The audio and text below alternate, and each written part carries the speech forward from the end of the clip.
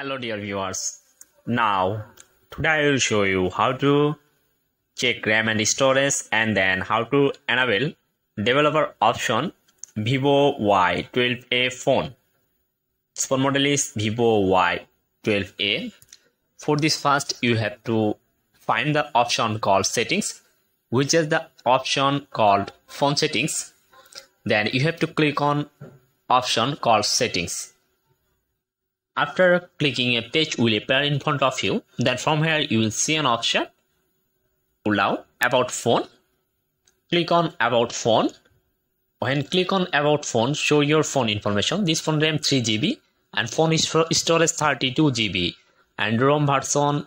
Show this phone information. And then if you want to enable developer option, pull down, pull down, pull down, pull down, and then I will see an option called byte number in front of me.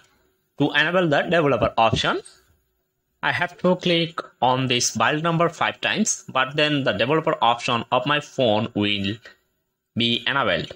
And then back and going to system settings, and you will see an option developer option. Click on developer option. See now, my phone developer option is now enabled. And then if you want to enable USB debugging, find USB debugging option.